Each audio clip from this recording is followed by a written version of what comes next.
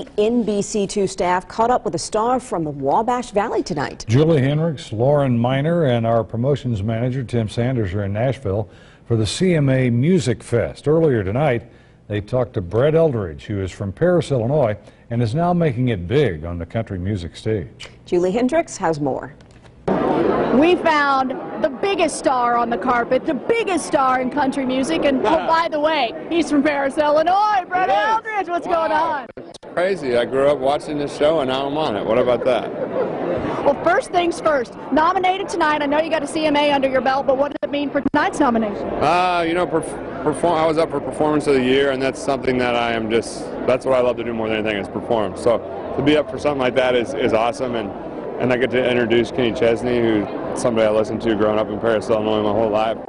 So it's going to be a great night. It's going to be a big party. There might be a young artist out there who watches you and knows you and says, I can do this. What do you say to them for inspiration? I remember growing up and singing in Terre Haute and in Paris and all around that area, and the main thing I learned was I never knew when somebody said no that I needed to stop.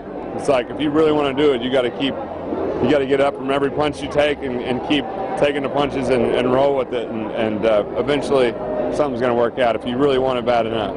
It's so nice to see a kid from a small town doing great things. The next album is Illinois. Yeah. Please tell me there's a connection. There might be. There might be a little connection there. Yeah, I wrote a song called Illinois that's all about, no matter where you go in life, your roots hold you down and always are whispering in the back of your mind and are part of who you are.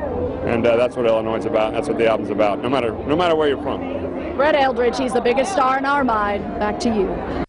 Thanks a lot, Julie. The actual event down there kicks off tomorrow and runs through Sunday. And when we